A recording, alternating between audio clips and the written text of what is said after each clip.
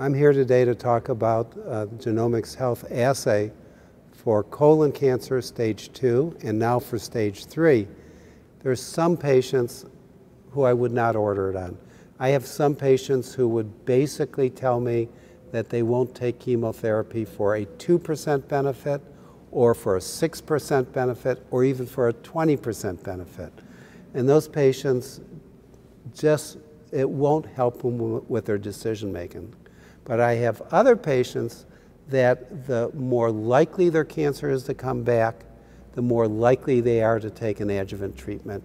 That can help them immensely with knowing what their personal risk of the cancer coming back is and what benefits as well as risks they may have going on that treatment. So I would say it's most patients with colon cancer want to know this, but there's a few that it won't help. For an interactive tool to learn more about your colon cancer and your personalized treatment options, go to mycoloncancercoach.org.